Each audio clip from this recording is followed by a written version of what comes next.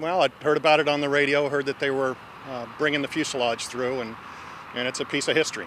It's you know, it's a piece of something, man, very courageous, very experienced, knew what he needed to do in an emergency to put that plane down. And I just wanted to get a chance to see it before it goes to the museum. You know, it's coming through here. This is relatively close compared to where it's going to end up.